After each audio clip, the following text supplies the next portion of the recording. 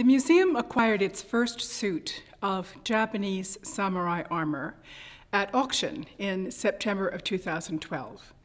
For my entire career as a curator, I had been watching for armor to come on the market, and year after year I saw examples at various sales. But this suit of armor struck me as special, both in terms of its overall quality and the fact that it came with some important documentation. To make a long story short, we did acquire it successfully at auction and brought it back to the museum and installed it. And we've continued to do research on the armor with the help of Tom Richardson, curator of armor at the Royal Armouries in Leeds in England.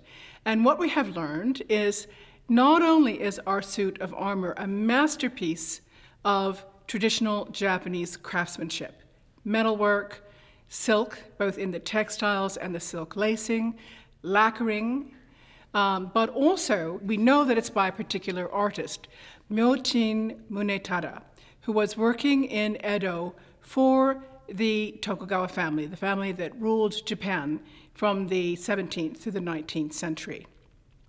And according to the documents that he himself provided, he made use of a much older helmet and mask and sleeves and greaves. Those are the parts of the armor that covers the shin. So we can imagine that those were in the collection of the person who commissioned the armor. So using those four older pieces, he then assembled the rest. So it's a marvelous first-rate work of art and one that we're really delighted to have in our collection.